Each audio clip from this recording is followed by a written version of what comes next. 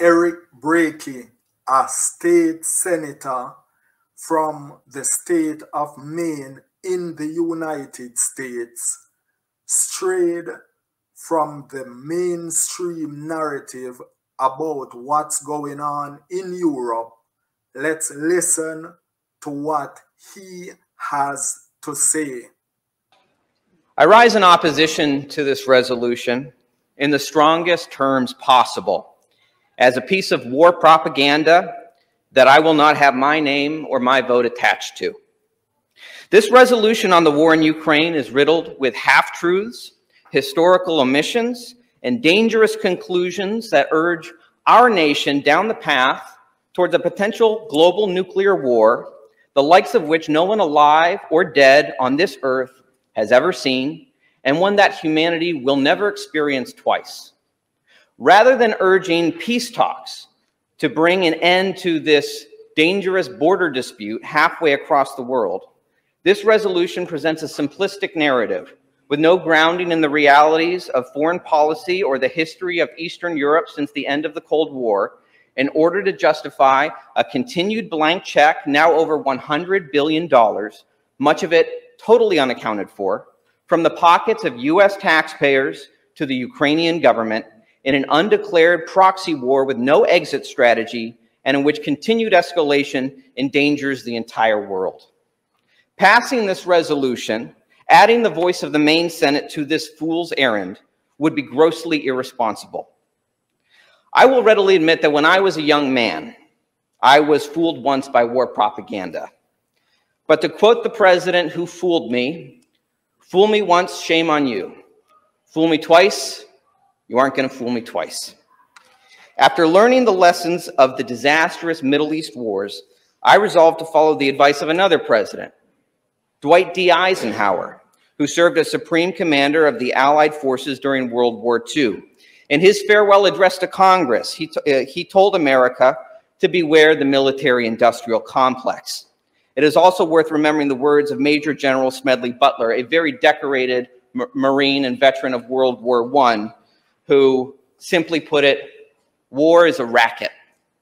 So whenever the bipartisan war machine, the uniparty in Washington, urges our country into foreign wars, it is the responsibility of all citizens, especially lawmakers and bodies like these, to maintain cool heads and ask basic questions. So let's begin with a basic question about one of the claims in this resolution, seemingly parroting a repeated line in the corporate press, which is funded with advertising dollars from weapons manufacturers, that the Russian invasion in Ukraine was unprovoked. Madam President, there are many justifiable adjectives to describe this war: bloody, vicious, murderous, tyrannical, evil, illegal. I would accept any of these, but I will not sign my name to a lie. The claim this invasion was unprovoked can only be uttered sincerely if history began the day Russian troops crossed the border. In truth, there's been a long line of provocations, many made by Washington officials, supposedly accountable to the American people, bringing us to this crisis point. To be clear, provocation does not justify an action. A man may violently stab another who shoved him first. That stabbing would be wrong, just as this invasion is wrong. But it would also be false to say it was unprovoked. This word is used to absolve Washington war hawks of the numerous acts of incompetence and malevolence in the decades of buildup to this conflict since the fall of the Berlin Wall. And if we do not acknowledge the actions of our own foreign policy elites in our own federal government that have contributed to this war, then we have no hope in prescribing a proper course of action to bring about a peaceful resolution. Throughout the Cold War, the #1 American foreign policy goal with regards to the Soviet Union was to keep nuclear weapons at bay. When the Cold War ended and the Soviet government dissolved, the nuclear arsenals remained, and so did the American interest in avoiding conflict that could bring about the end of the world as we know it. That's why there were agreements in those early days of the new era that Russia would not contest the reunification of Germany and its admittance into NATO. In exchange, American officials committed in writing that NATO would not extend, quote, 1 inch east beyond the German border. That agreement was promptly violated in the 1990s under President Clinton against the explicit warnings of American foreign policy experts who cautioned Russia would fear and react to these violations as nakedly hostile attempts to surround them militarily. And every American president since, Republicans and Democrats both, this is a bipartisan problem, has continued this manifest destiny policy of eastward NATO expansion towards the Russian border, disregarding the consistent warnings from both U.S. foreign policy realists and repeated red lines from the Russians that this is viewed as an existential threat to their national security. Some say NATO is a defensive alliance, so what does Russia have to worry about? I would ask them to tell that to Muammar Gaddafi, the former leader of Libya. His government invaded no other nation, and yet his life ended as he was sodomized to death in the streets after a NATO-led regime change war in his country. Is that what a defensive military alliance does? And for what purpose? Certainly no humanitarian outcome. The people of Libya now find themselves subject to open-air slave markets today in the 21st century. There is no excuse for invading a sovereign country. This is the principle readily proclaimed in this present foreign crisis, and one with which I heartily agree. But it is odd to hear this principle now often repeated in Washington by the very war hawks who I've watched since I was 12 years old, lying the American people into wars with invented pretexts to justify the invasion and occupation of sovereign Middle East countries for decades on end, paid for with the blood of our soldiers and the treasure of our taxpayers. And I wonder, Madam President, how we would feel as Americans if our roles were reversed. For a moment, I would ask this chamber to imagine a mirror reality, one in which the Russians won the Cold War and the Warsaw Pact was inducting Canada into its membership, putting their military on our border just north of Aroostook County. Would we shrug our shoulders and rest assured that the Warsaw Pact is only a defensive military alliance? Would we tell ourselves there was nothing to worry about after watching the Soviet Union, as the world's last empire and superpower left standing, spend the last 2 decades on regime change wars across the Middle East with death tolls nearing 1 million? As their military alliance snaked its way through Central America toward our southern border, with the KGB running intelligence operations to manipulate election outcomes and overthrow uncooperative leaders, would we not demand our leaders do something to protect our country from the threat encircling us? And if our economy and our military were a shadow of their former glory, and all we had left was a nuclear arsenal to tell Russia not to mess with us, how far would America be pushed before twitchy fingers were on the button? In truth, we don't have to imagine too hard how our country would respond to a Russian military threat on our border, because we know how America did respond during the Cuban Missile Crisis. President Kennedy considered Russian missiles off our coast a provocation, and he took action to secure our country, just as any national leader responsible to their people would when an antagonistic military force is approaching their border. Only fools would put a country with a nuclear arsenal in that position, cornered, fearful, and desperate, and then reject all offers to negotiate. Thankfully, Kennedy used diplomacy to diffuse the danger of that situation, a skill our leaders in Washington today seem unwilling or unable to exercise. Both Presidents Kennedy and Reagan, adamant Cold Warriors both, none would be accused of being friends to the Russians, always maintained open communication with the leaders of Russia to avoid escalation into nuclear conflict.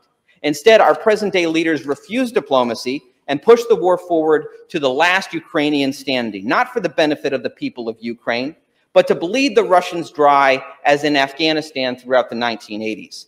This posture isn't for the Ukrainian people. This isn't for the American people. This is for the empire that now stands in the place of our once proud republic on a mountain of corpses to maintain global hegemony. That's why in 2014, then Vice President Joe Biden oversaw the overthrow of the democratically elected president of Ukraine, Viktor Yanukovych. His crime was not signing a trade deal with the European Union. In actuality, he wanted to sign 2 trade deals with both Russia and the West. But when the EU agreement suddenly prohibited any economic agreement with Russia, Yanukovych says he felt like a bride who showed up for a wedding only to discover a never-before-discussed prenuptial agreement, and he just wasn't in the mood anymore. For that, he was regime changed. And if you doubt Washington, D.C. had anything to do with it, I have a bridge to sell you in Libya. Thanks to leaked phone calls, we know for a fact that the current Undersecretary of State, Victoria Nuland, personally handpicked the leaders of the new government to replace Yanukovych. You can hear the phone call in her own voice as she speaks with the U.S. ambassador to Ukraine about who is in and who is out in the new Ukrainian regime to make the whole thing stick. Is this what democracy looks like? I don't think so. And after the coup, the new government, urged on by local neo-Nazi groups like the Azov Battalion, and when I say neo-Nazi groups, I don't mean in the parlance that's often thrown around today. I mean actual Adolf Hitler-loving neo-Nazis who welcomed the German invasion during World War II. They urged the government and succeeded in banning the speaking of Russian and launching an ethnic cleansing campaign in the eastern regions of Ukraine. Russia responded, yes, by annexing the Crimean Peninsula to maintain control of the Sevastopol naval base, Russia's only warm water port with access to the Black Sea, which is a sort of Russian Alamo after many died defending it against German invasion in World War II. Whatever we think of that, it is of such strategic and nationalistic importance to the Russians. We better be prepared for nuclear war if we want them to give that up, because they're not going to give that up. But at the same time, he rejected petitions from ethnically Russian people in the Donbass region of eastern Ukraine, now at the center of the war, who wanted to secede and join Russia. But over the next 8 years, a civil war raged in these separatist regions. Our own government funneled weapons into the conflict. In 2016, I represented Maine on the National Platform Committee of my political party, along with our colleague, Senator Guerin of Penobscot County. At the time, I was shocked to read calls for sending these weapons into this civil war halfway across the world. That's why I opposed that language and fought to strike it from the document, warning that these policies could escalate into a nuclear conflict. And 7 years later, here we are living under the shadow of it all. These are only some of the most significant provocations: NATO expansion, deposing a democratically elected government, funneling weapons into a civil war on Russia's border. I haven't even mentioned the torn-up nuclear treaties and the years of domestic anti-Russian propaganda pushed onto the American people through an unholy alliance between U.S. intelligence agencies and the corporate press. Do you all remember that report that Vladimir Putin was putting bounties on U.S. soldiers in Afghanistan? That story was as false as the reports of Iraqi soldiers ripping Kuwaiti babies from incubators in the lead-up to Desert Storm. Pure war propaganda. It was completely debunked. This disinformation was planted in the media by, quote, anonymous intelligence officials in the lead up to a major U.S. election. But if you ever read a retraction, you were lucky to find it on page 36 after months of front page coverage. That's how war propaganda works with the war machine. Lie, rinse, repeat, and never apologize. And let me preempt the accusations that I know will be coming likely outside this chamber, because I would never suggest that anyone in this chamber would make such accusations. But let me preempt it by stating clearly that Vladimir Putin, like so many governmental leaders across the world, is a tyrant. As a lover of liberty, he could be strung up like Saddam Hussein, and I wouldn't shed a tear. There's plenty of blood on his hands, and I'm sure that the day he meets his maker, there will be a lot to account for. So it is not for the sake of any despot that I oppose this resolution, but for love of our country and the wisdom of early leaders like George Washington and John Quincy Adams, who warned our country against entangling alliances, being drawn into European power struggles, and going abroad in search of monsters to destroy. And for the love of all the people caught up in this war, for the conscripted and enslaved men of Ukraine and Russia pitted against each other to the death for the benefit of oligarchs, for the many dead and displaced civilians, for those starving across the world from the consequences of a war in the Ukrainian breadbasket, for those in Europe, America, and here in Maine, freezing this winter due to natural gas shortages, and for everyone alive today and generations yet unborn who face the very real threat of nuclear annihilation, we must demand immediate diplomacy to end this war. Yet we see no diplomacy from Washington. In the rattling of their sabers for war with Russia, the Uniparty claims it is love of democracy and hatred of tyrants that drives them. So where are these affections as they partner with Saudi princes to genocide the people of Yemen? What makes the Yemeni people less worthy of our concern? Is their skin the wrong color? Are their lives of less value because they live in the wrong part of the world? Or is Washington simply so addicted to Saudi oil and the petrodollar that props up our paper currency that the deaths of 250,000 people is worth the cost? Madam President, it seems George Orwell predicted the state we find ourselves in. If you listen to the talking heads on the television screens, it would seem we've always been at war with Eurasia.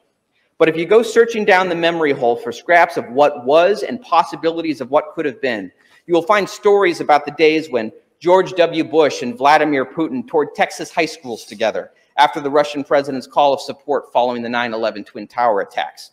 You will find stories about Secretary of State Hillary Clinton hitting a reset button on U.S.-Russian relations for a new era of peace.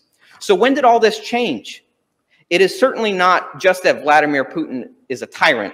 As I've established, our leaders in Washington are fond of many tyrants around the world. The public pivot seems to have taken place when Russia stood opposed to the invasions of Iraq, Libya, and Syria, all grossly unconstitutional wars by our own American standards and waged for no clear American purpose beyond the profits of that institution Eisenhower warned us of. When Russia blocked the dreams of regime change in Syria, this appears to have been the last straw, and we've seen nothing but provocation and heard only drumbeats for war ever since.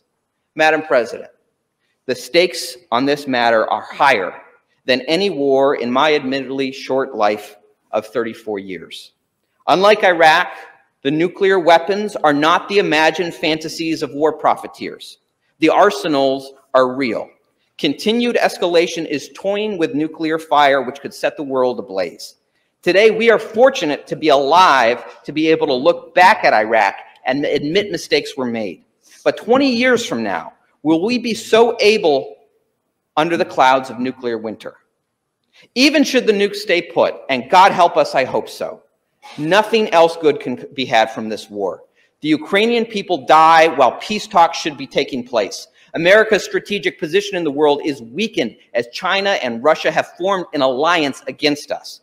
Our fair-weather friends in Saudi Arabia entertain breaking the petrodollar, threatening the U.S. dollar's status as the global reserve currency and unleashing hyperinflation on our country. Rising economic powers, including India, refuse to fall in line with U.S. sanctions, as it turns out that after decades of invading foreign countries in the Middle East, few nations outside Europe recognize America's moral authority anymore on the question of invading foreign countries.